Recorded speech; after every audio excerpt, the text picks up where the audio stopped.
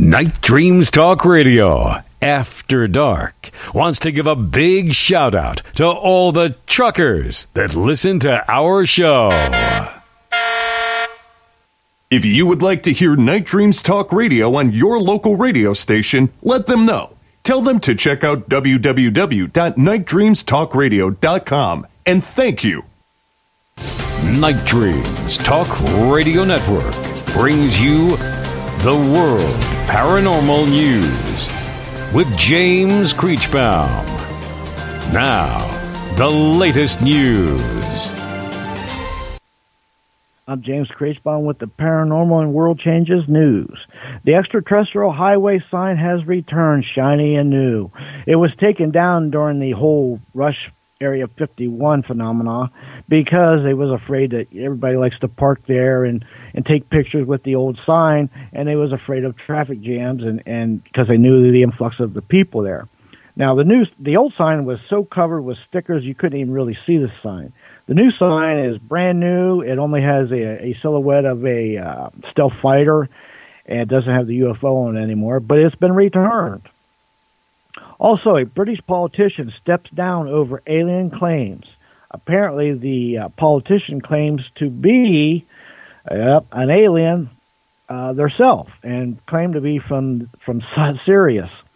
So anyway, with all these reports, and I guess they were an author also, and it claims in their bio that they believe in fairies and all these other things, which can be detrimental to a politician. I mean, at least here, I don't know about the UK, but anyway, they pulled out and of the running because of all these claims. Also, there is a glitch in the matrix or teleportation. Tree suddenly grows inside a car. Now, there's been pictures circulating all through the internet of this tree that looks like it just popped up and grew instantly overnight through this car. Now, personally, I don't believe that is possible. I believe it's some kind of a hoax of some sort. I don't believe a tree could just grow overnight and up through a car. I mean, it's very compelling pictures, but however, I don't buy it personally. But that's one of the big things that's been going around, glitching the system with this tree growing through a car. Also, an estimated 350 koalas are feared dead in the Australian fires. And we were talking about that earlier. The fires are rushing through. They're killing all kind of animals. There was one lady who stopped along the road who took her shirt right off her back, walked right up and put it around the koala and saved the poor animal. But there's so many lost lives of animals and forests through these big fires that's going on through Australia right now. It's just awful. Also, there's been a video surfacing about a Bigfoot that charges toward a boy in this footage. I don't know what to make of this footage, but the boy he's I don't know, doing a little searching or just, what boys do in the woods. He's got a flashlight. He comes up on this thing. You can see it in the video. It kind of charges like a mock charge at him. Scared. The boy legitimately is scared. I know that. Now, whether somebody was trying to trick him or whatever, I do know the video's not very clear. Of course, the old scenario, the old fuzzy video when you can't see nothing. But that happened just last week also. Also, a weird cloud formation sparks UFO speculation. There was a cloud that was circular, and it through the big, massive cloud. So it looked like a UFO shape went right up through the clouds. Now, they don't think that was in North Carolina. Again, it doesn't say if it was UFO or not. I do know formations like that do happen. So that's probably what it was, just natural thing. Anyway, the next news, top of the hour. If you would like to hear Night Dreams Talk Radio on your local radio station, let them know. Tell them to check out www.nightdreamstalkradio.com, and thank you. You can advertise your business on Night Dreams Talk Radio, and you will be heard worldwide. Why not contact us at nightdreamstalkradio@gmail.com. Coming to you from some far point station, like a cosmic tumbleweed, both north and south of the Pleiades.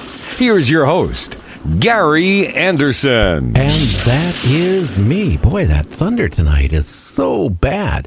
And let's get our guest on the line here. We're going to get Allan on, and we're going to talk to him as soon as we get him on the line. And I think Allan is right there. Hi, Allan. Hello, Gary. Well, how you doing? It's been a long time since we had you on Night Dreams Talk Radio After Dark. What have you been up to? Tours, investigations, same old Gary, and mysterious Santa Fe or metaphysical New Mexico. Oh, wow. Well, why don't you tell everybody your whole name, about some of your books you wrote? Did acting? You've done man, I tell you what. If anybody is cracking in this world, you are. Thank you very much, Gary. Well, a little bit about me. My name is Allan Pacheco. I live in Santa Fe, New Mexico. I run a ghost tour business, private tours, walking tours, and also a history tour business. And I also do investigations. My website that has a tremendous amount of information from UFOs to cattle mutilation to ghost stories here in Santa Fe. That's Santa Fe Ghost and HistoryTours.com. And gosh, what else can I tell you? My books, you can get them on Amazon. They're ghost stories. They're conspiracy themes, be it from the RFK assassination to Flight 19 and that big mystery off of the Florida Peninsula to stories here in New Mexico. And yes, I am a SAG-AFTRA actor, and I do film, radio, TV. So there you go, Gary. Well, how do you have all these fires going at the same time? I mean, what got you into acting? Let's start there. I mean, here you are. What year? Did you start acting, and how old were you? Well, I'm not going to give you my year. That's right. Oh, you're young yet. You're young. You're young. Okay. All right. Thank you. I'll take that. Yes. I got into acting. I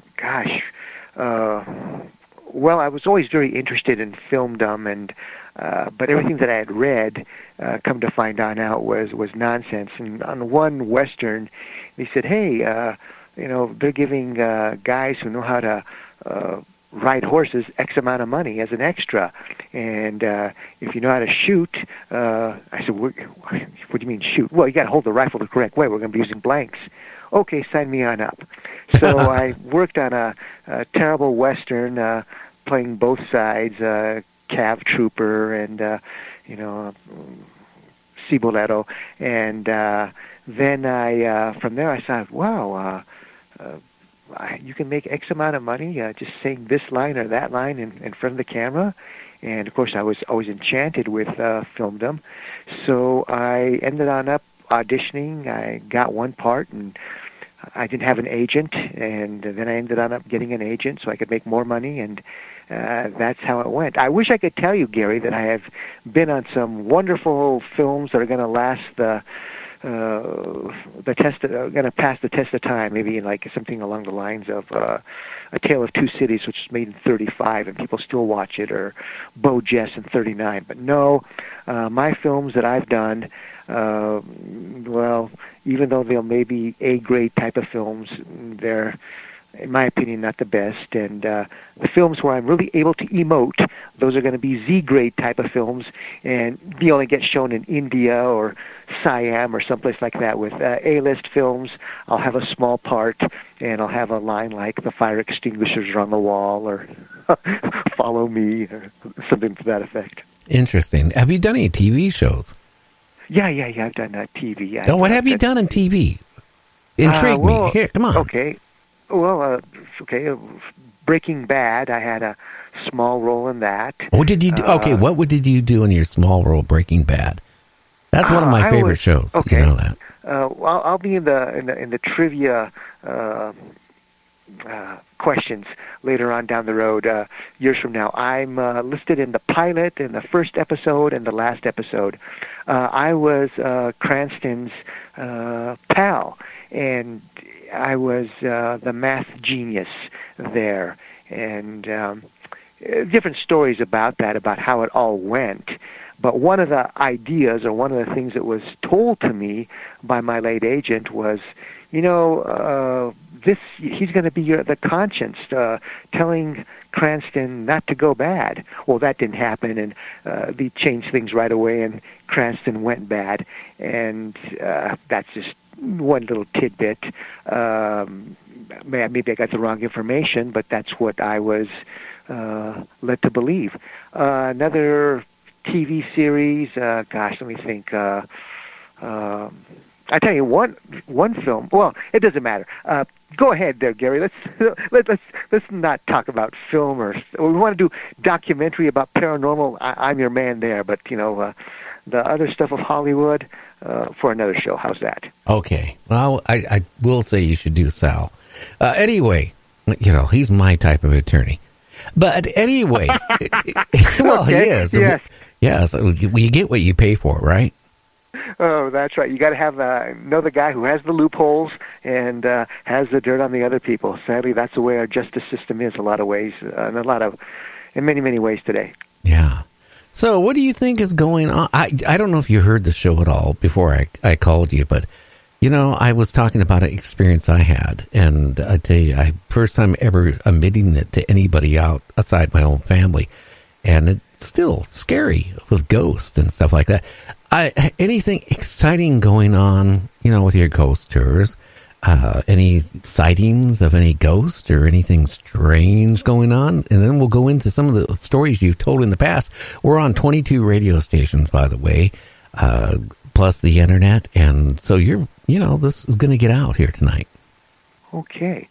Well, on my ghost tours, we've had some activity at different spots where things have been photographed, where things have been picked up on meters.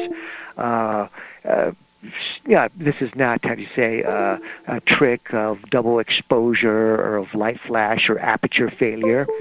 On an investigation up there in the Pecos Triangle, we had this really, really strange contact at the spot of where Emma Tresp disappeared. I had mentioned to you that I was going to go back up into the triangle and do an investigation out up there, and this happened over the Labor Day weekend. I guess I might as well get into that, and then we get into ghosts in Santa Fe. Is that all right there, Gary? That is really groovy, yeah. What's going on now? What's happening at the triangle? Okay, well, to those that not clued in, there's a place east of Santa Fe, and the slang name for it is the Pecos Triangle. It gets its name after the Bermuda Triangle, where people disappear. And in this area, there's UFO activity, there's people have seen shades, heard voices, and people have disappeared into thin air. Now, this Emma Tresp vanishing, Emma was a world-class traveler. She had been all around the world. She was on her way to go to a monastery and spend a couple of days there at the monastery in Pecos. They have a term for that, a retreat. And she'd been there a few times before. And she does not get to the monastery. Nobody knows what happened to her. And days later, they find her car on this dirt road there in Pecos. That's this small town southeast of Santa Fe. And none of her luggage has been gone through, none of her money's been taken, and there's just some footprints of hers that goes around the car. You do not go on up the road or down the road or to the side, etc. It's just around the car, nothing there. So they get state police, county police, they get searchers, they get search dogs. They go